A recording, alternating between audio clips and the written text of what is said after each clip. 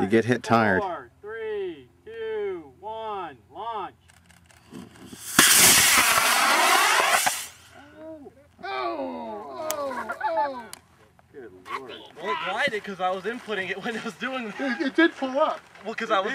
It went like that. It pulled up. Waiting for it to bounce off of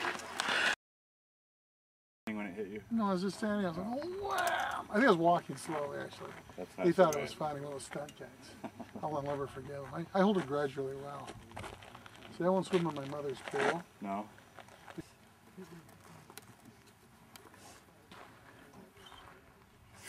And then after you're done hooking that up with your can have it on the truck. Yeah. What did you drop? Or... I didn't drop anything, but I saw it and can't find the second thing that I grabbed. They fell on the floor from the console, so they're on the back floor, looking underneath the seat. Corey's taking. Well, Dad took, No problem. Dad took all of them out. I took the both that one off and put it in the front for a second. Right now I'm working on the antenna part of it.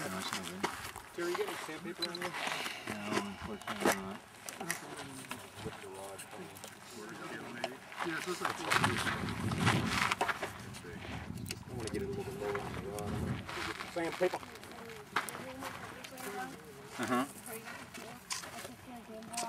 Console, the second one I got, then I put it right there, and then I moved it where my head was, and now I don't know where it is, but I did find it.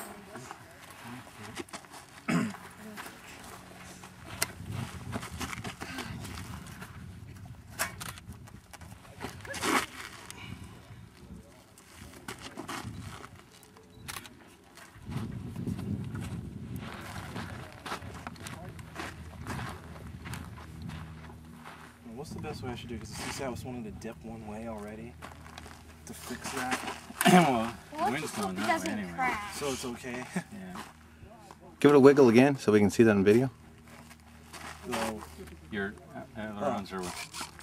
that's up elevator, flying to the right, flying to the left. Okay. Okay. Going down if I need to, but I won't.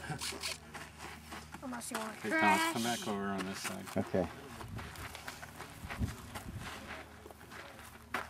We're ready to hook it up? Yeah, ready to just do it. Alrighty.